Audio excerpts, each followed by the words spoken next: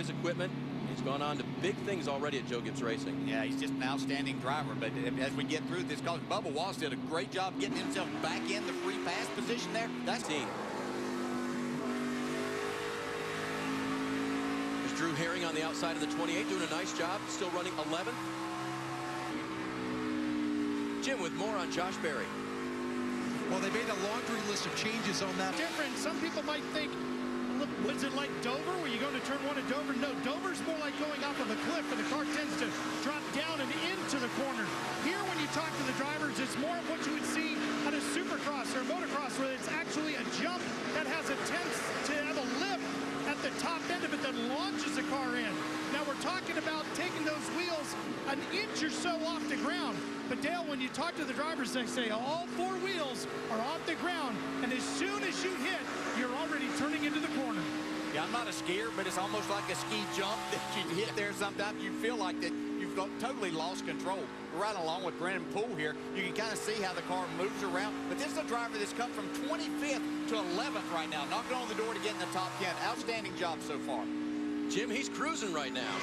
Really is, and the thing about the 48 car is that a lap. He's led a bunch of them now. As we go to break, you ride with him, the man in charge at Iowa. Joins the race in 31st position. Hasn't been a good night for him. Free pass went to the guy you were just on board with, the 62 of Brendan Gaughan. Brendan Poole, Brad Keselowski, ready to take the green here again at Iowa. Pace car off, down to the, well, could there have been contact there? Caution is back out. This is a racetrack that he's been here a couple of times with Joe Gibbs Racing, so he's doing an outstanding job tonight. And another racer like Dakota Armstrong there in the 18. Agriculture, farming, livestock paid for him to go racing as a young man.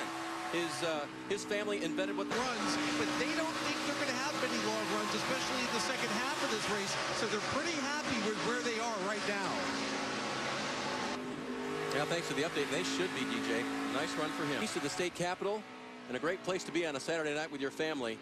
And if you're here, you are watching a session by Eric Jones. Doesn't matter if he's restarted at the front of the field or a couple cars back. That 20 car has been on tonight, DJ. Yeah, and we knew coming in. He's just an outstanding racer, and this is where he made it.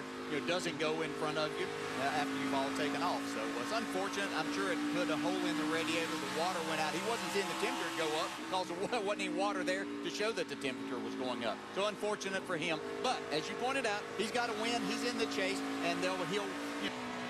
Let's take a look at today's Toyota driver update as we go on board with Eric Jones. We can see he runs second. Dakota Armstrong in his first run for Joe Gibbs Racing, a strong 9th.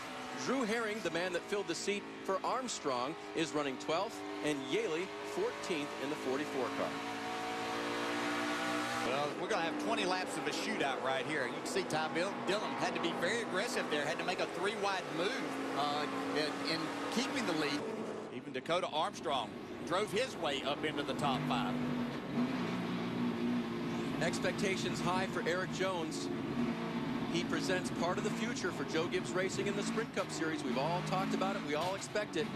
But at every level, he is showing that he is championship-like material. Yeah, this is a driver on the fast track, if you will, to the Sprint Cup Series. So Eric unbuckling now, letting the window net down, and coming around to the front stretch to get the checkered flag.